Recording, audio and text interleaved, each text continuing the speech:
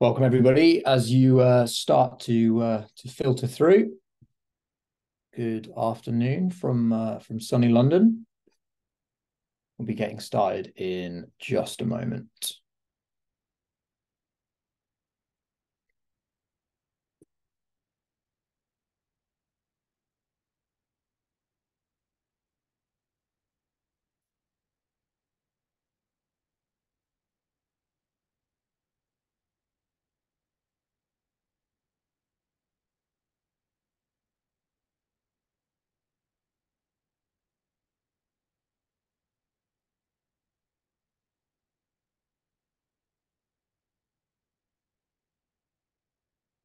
Okay, we'll give it about another 60 seconds and then we will be getting kicked off. Thank you to everybody that has already joined.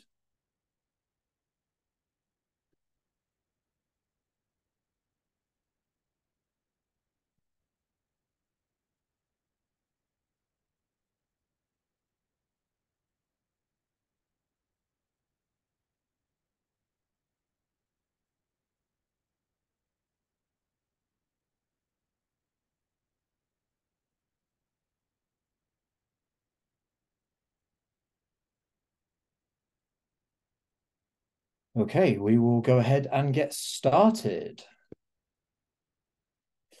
So, good afternoon, everybody. My name is Kieran O'Driscoll, and I'm one of the strategic solutions engineers here at Smartsheet. My job is really centered around uncovering the kind of challenges and pain points of a customer that I work with, and then demonstrating the art of the possible within our Smartsheet platform. Prior to joining Smartsheet, I worked across a variety of project, portfolio, and PMO related roles within both the advertising and technology industries. Don't worry, I'm not going to go through the entirety of this slide, but it's included because this presentation may contain forward-looking statements, confidential information, and/or third-party trademarks. But for now, what we'll do is we will carry on. And we'll just have a quick run-through of our agenda today. We've got about 28 minutes to cover the 4 topics on slide. We're going to go through some PPM challenges. We're going to look at what modern PPM by Smartsheet is. We're then going to jump into a live environment and go through the art of the possible. And then I'm going to touch on professional services as well. Any questions that may pop up during today's session, please pop those in the Q&A functionality. And Erin and myself will compile a list of responses and circulate to all attendees towards the end of this week. Now, I just wanted to flash this up on screen because I'm aware we've got a number of PMs on today's webinar and registered for today's session. So I wanted to see how this graphic resonates with you. As a former project manager, I often find myself firmly in the middle of the chaos, trying to make sense of data may be being spread among disparate systems, creating or updating status reports from potentially stale or out-of-date information, checking versions and pulling information from multiple sources, manually adding it into a PowerPoint deck. We all know an executive who likes to present in a PowerPoint deck, and then finally sending it via email and hoping, with fingers firmly crossed, that the data that I've just supplied to my leadership team or to my executive is current and up to date.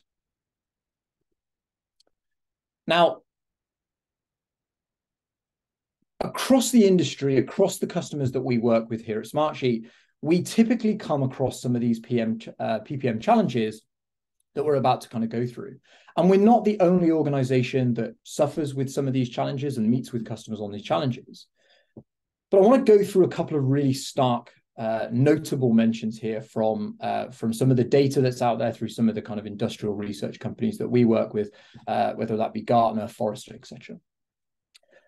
95% of organizations that we talk to and often we work with lack a complete portfolio view of projects across their enterprise. With many projects running simultaneously, customers are struggling to have that full visibility across all of those projects. And lack of visibility is really preventing business leaders from evaluating where things stand at any given point in time, and of course, make corrections if needed. It's slowing down decision-making as there's no clear view of the progress being made and the issues at hand. One of the biggest challenges facing organizations is their ability to identify if all of the projects that they're working on are aligned to the overall strategic objectives. According to a Gartner's execution gap survey, 58% of organizations lack the necessary tools to ensure that the projects they are working on are aligned to business strategy. So they and their teams end up spending time, effort, and resources on the wrong projects for months. This points to the need for doing project prioritization at a very early stage, and is something we're going to touch upon in the live demonstration portion of today's webinar. The survey then goes on to say that only 11% of organizations were satisfied with the level of transparency that their resource management tools were providing, which means a majority of organizations are struggling with questions coming to them on staffing, availability of skills, and if the right people with the right skills are working on the right projects. Clearly, there is a lot of frustration and gaps in the existing approaches to managing multiple projects while maintaining control over time, resources and budgets, and ensuring that they all contribute to bigger corporate goals. In a recent PMI survey, 70% of organizations indicated that they're willing to break the mold of a legacy PPM tool and try newer, modern approaches to solve their own very unique problem. And this is typically the types of conversations that we are having with customers. The customers that I talk to on a regular basis are looking for 4 really key elements. The first being flexibility. They need a solution that accommodates the way they work, their people, their processes, and their unique use cases. Inflexible PPM tools that are too top-down or too monolithic and very prescriptive set out certain ways of doing things, and so users need to be trained to change their processes and behaviors to accommodate that tool, which can sometimes become very challenging as organizations would have to invest heavily in change management, training, and sometimes even re-engineering their own processes. This typically results in low usage of a PPM tool itself and often leads to wasted investment. Many of the traditional PPM tools also don't do a great job of driving visibility across the portfolio, especially when teams are using a mix of methodologies, processes, and tools. Without full visibility, portfolio tracking and governance becomes practically impossible. Customers are really looking for that single source of the truth to rely on that looks across all projects and not just in isolation. As we just heard in the previous slide, resource management continually comes up with the customers that we work with. Being able to collect accurate resource data to ensure that we're allocating the right people to projects at the right time, and planning for capacity across portfolios. It's really difficult when that data sits within disparate systems and within siloed solutions. And finally, those 3 elements really come together to provide what customers are asking for us on a regular basis is that portfolio reporting, being able to communicate benefits to all stakeholders, from business leaders to individual contributors. Business leaders being able to communicate their strategic objectives across the organization, and individual contributors and end users being able to supply information on progress up to those individuals to aid decision-making. So with that in mind, I want to take a moment or two now to talk about modern PPM by Smartsheet. In a moment or two, I will take you through our platform. But before I do, I just want to take you through these 6 domains that we have on screen today. Throughout these next 6 domains, we will be able to follow a new request or idea or project through its entire life cycle, from strategic planning through demand intake, portfolio prioritization, and project sourcing and planning, right through to the project and work execution being done by those individual contributors, and up to portfolio reporting. And we'll touch on what each of those means as we go through the environment. I just want to take a moment to distinguish the primary difference between what we see here at Smartsheet between portfolio reporting on the right-hand side of the screen and strategic planning on the left. Portfolio reporting is intended to be very much the real-time view of portfolio health. Think about a daily or a weekly view to aid decision-making, whereas strategic planning is going to be something that's done on a quarterly or annual basis and is an assessment of how balanced the portfolio is against an organization's strategic objectives. As well as our 6 domains, integrations between Smartsheet and the likes of Slack and Microsoft Teams and other third-party providers will complement your existing tech stack by connecting at scale and driving usability. And the value we typically see our customers benefiting from are unified workflows, data aggregation at scale, frictionless change management, and user-driven innovation. Really being able to cement these solutions and these processes in the hands of those that are doing the work. So let's jump into our live environment. And as I said, we will follow the 6 domains of modern PPM by Smartsheet. And we can do so by clicking along this roadmap. And this is all going to be presented within kind of dashboard functionality. So as I click into our strategic planning dashboard here, you can see that our fictional organization, MBF Corp, is running an enterprise PMO. And this particular view is focused on strategic planning. You can see on the left-hand side, our primary initiative for FY23 is to implement a CWM tool. And you can see to the left-hand side, we're using a couple of graphical widgets to start to understand how those projects are contributing to our strategic goals and how those projects are distributed amongst the departments or the business units within our organization. To the right-hand side, we're surfacing a report that demonstrates our objectives and the key results that also contribute to the success of those key results. Now, all of this information is entirely fictitious, and we've got a goal health, particularly of red. So as an executive that is responsible for strategic planning, I'm really going to want to be focusing my attention on those areas where our goal health has that downward facing arrow. For those things that are pointing green and pointing upwards, that's really where I'm comfortable that things are on track. And if I need additional information, I can go and ask the individual that may own that particular key result or objective. Okay. Returning to the home icon, we're going to be coming back through into our demand intake process. Now, this is really where we may be able to gather a request or a new idea from somebody around the business, or maybe somebody within the PMO team or within a particular department or business unit within the organization. Now, at the top here, we're able to see how all of our demand, how all of our requests are organized by status. And again, in this instance, by portfolio. And we're using the typical kind of business units of finance, IT, HR, operations, and sales, just to give us an understanding of how equal or how balanced our portfolio may be. To the right-hand side, we're also capturing some data around metrics in terms of the average number of days that a request is either awaiting review, is in review, or is taken to be approved. And then down the left-hand side, we're starting to see what an end user would be able to submit a new request into Smartsheet for, and that would be using one of our core building blocks, a form. You can see down the left-hand side, in a very standardized fashion, we're able to capture key information that relates to the request in question. And this might be information that is required by the steering committee or a governance committee in order to review any new requests that come in, compare them against each other, and make sure that we are working on what we need to be working on.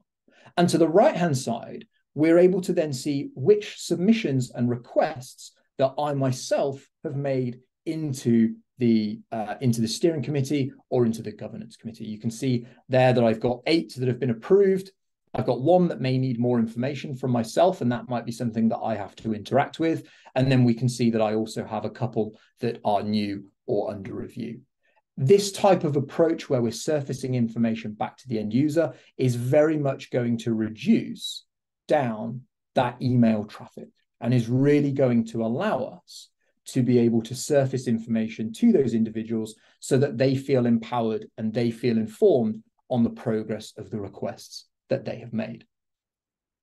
Again, coming back to our home icon, I'm then going to jump into our portfolio prioritization dashboard. And this is really where we're starting to see those requests, those ideas, those concepts really start to be scrutinized and reviewed by maybe that steering committee or that governance committee, or maybe part of the executive leadership. Okay. You can see here, this dashboard is made up of a couple of different widgets this time. We can see that 17 of our requests are in review currently. We also have a distribution here by priority from low, medium, and high. And typically we see organizations that are just starting out on their kind of PMO or PPM journey utilize that low, medium, and high. And as they gain more maturity and more comfortability, they might implement some sort of ranking criteria that allows them to prioritize their work in a much more kind of scientific approach. And you can see here some of those prioritized projects that we have and how they're distributed by strategic goals. So again, in the demonstration environment here, I've got 5 strategic goals from broaden awareness through to strategic growth. Okay. And as I come down a little bit further, we can start to see 2 reports that are surfacing the pipeline that we have and also the active projects that are being worked on. And you can see here, there's a slight difference in some of the information that is being presented on this dashboard. So from a pipeline perspective, really we're starting to look at whether that project has been approved to become a live and kicking project. We're starting to see some of the proposed budgetary information on when those projects would like to be planned to start and to end.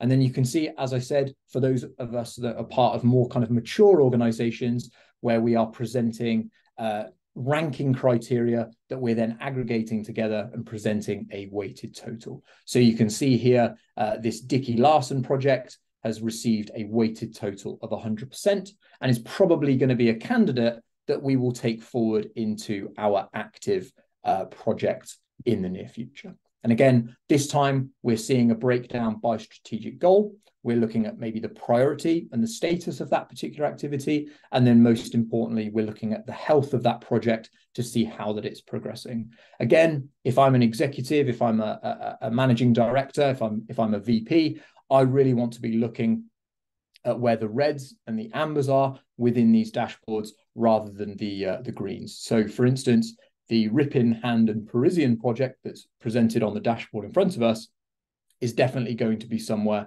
that I'm going to be focusing my time and effort. And I'm probably going to be liaising quite a lot with Devon to understand what's wrong, why is it wrong, and what support then can I lend as an executive to this particular engagement.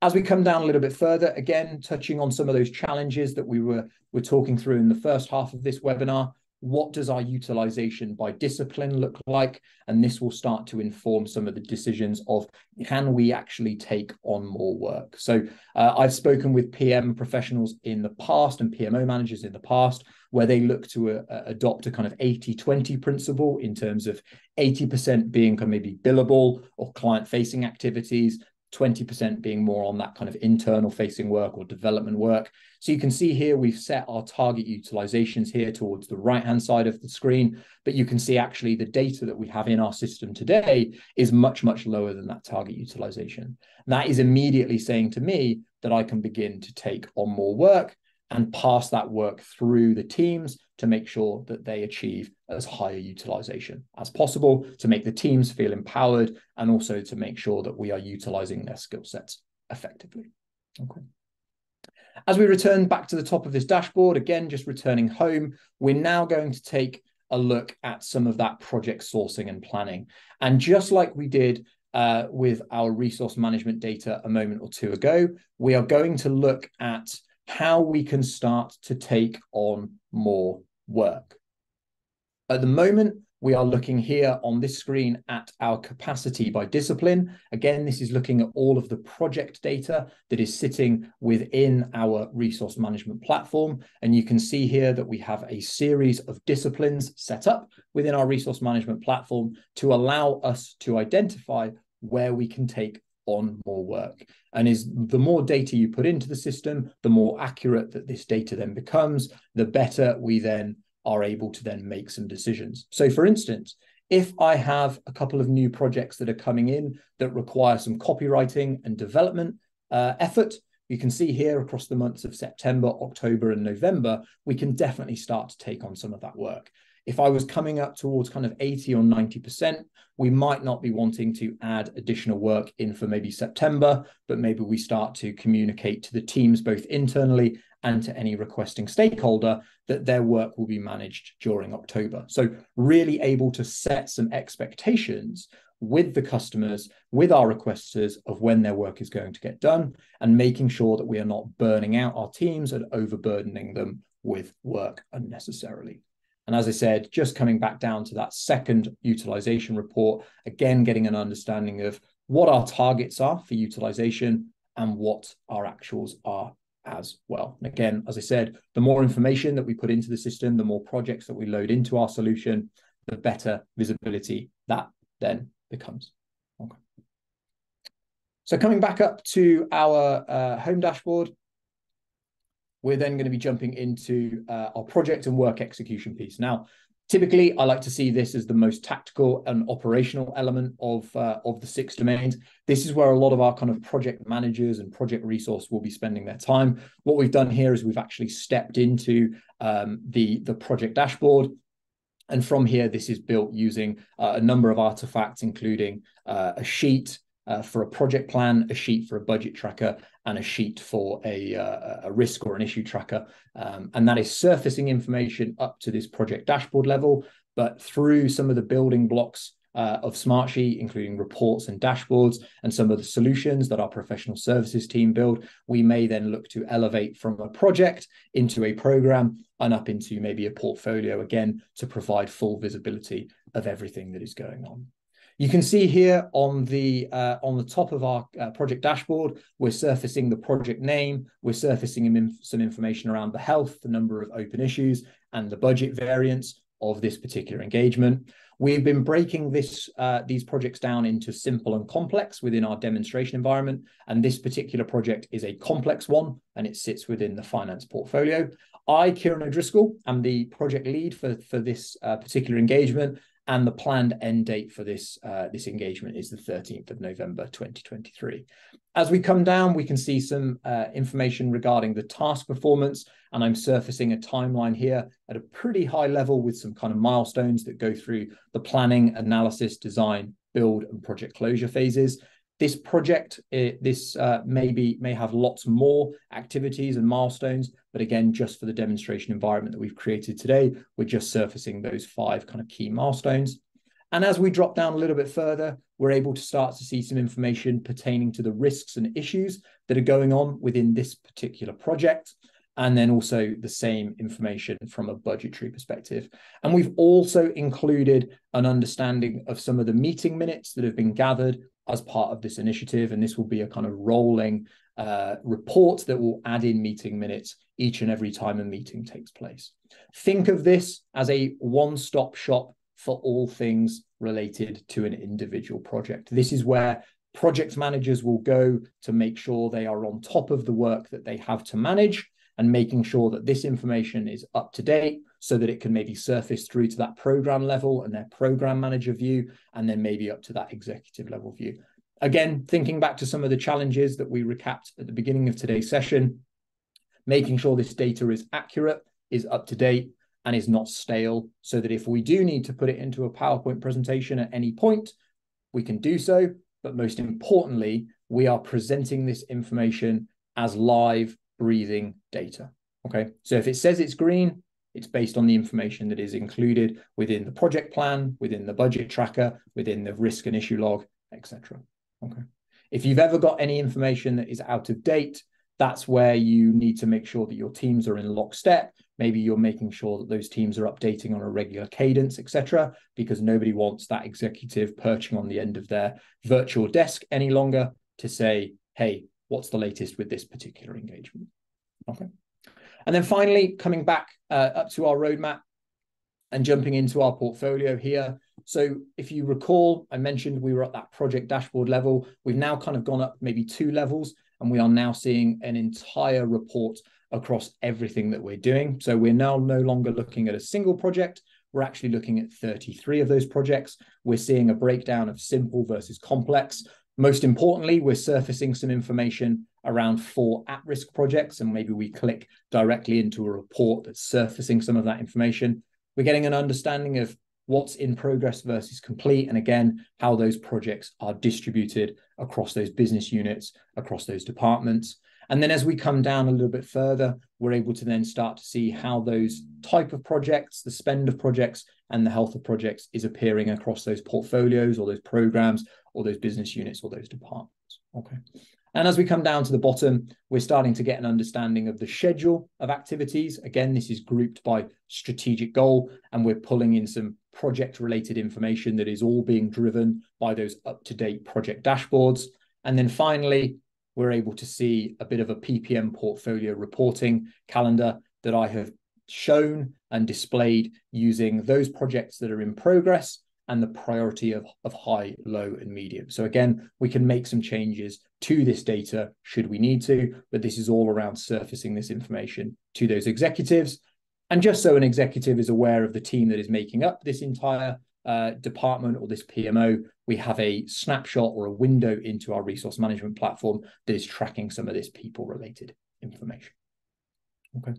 So as we've seen for maybe the last kind of 10 or 12 minutes, we've seen how we've gone from strategically planning our initiatives throughout maybe the year or through the quarter, taking a new request through that demand intake process, tracking it through the life of prioritization, making sure we have the right people to be able to work on it, actually then beginning to execute on that particular activity, and then reporting on it so that our executives are informed on the progress on completion of our projects and how the PMO and how those portfolios are performing. Okay. Just coming back to our presentation here, very, very quickly in today's session, I'm going to be touching on our professional services approach. We do have a professional services team here at Smartsheet. They have a wealth of experience. They've delivered over 17,000 projects globally for us. They are seen as a best-in-class solution advisory. We have a customer satisfaction score of 4.7 out of 5, incredibly high. And we work to a proven methodology, which we're going to take a look at in just a moment too. We have experience across key vertical and horizontal industries. And as I say, from an engagement phases and activities, this methodology is proven through those kind of 17,000 implementations that we've done. We typically work to 4 phases where we will plan and we will use your team's kind of current process and pain points to develop a bit of a future state process and solution structure on which we will all align before we move forward. We'll then take that information and we will begin to act on it, where we will start to build that Smartsheet solution that meets the needs identified during our plan phase, and will provide ample opportunities during this time for your teams to provide feedback on development in very much that kind of iterative approach. We'll then move into our optimize phase, where we'll ensure that your team feels empowered to own the solution that we have developed in partnership with you. We'll provide valuable knowledge transfer sessions to end users and also to solution administrators. And then during that kind of maintain phase, we will provide solution deployment support to you and your stakeholders. Now, you may be wondering how much time this takes. And typically an example timeline here is somewhere between kind of 10 and 12 weeks. And we see that the burden of kind of time, that weekly level of effort, is much more at the beginning of the process in those first couple of weeks where we're in that plan stage, where we're going through kind of discovery sessions and making sure we're signing off on build package contents. And then as we move into our act phase, where we're building and iterating on that complete solution, there's a little bit of a lighter touch from those teams. And then really we target a go live kind of week 8, week 9, where we give you solution training, some documentation, and we start to kind of close the project out. And as we move towards the end of that period of time, we're very much looking at opportunities for optimization and for handover. Now, that concludes our session today on kind of navigating the challenges of modern PPM. We do have a couple of other webinars that are coming up in the next couple of months. In October, we have an opportunity to talk through navigating strategic transformation, one of our key pillars here at Smartsheet, and that's going to be around overcoming some of those challenges for success. And then in November, we'll start to think about how we can unlock collaborative creativity in your marketing strategy. So a couple of notes there for your diaries, and I hope you can join us. I hope you've enjoyed today's webinar. And on behalf of myself and Smartsheet, I'd like to thank you for your time today. Thanks very much.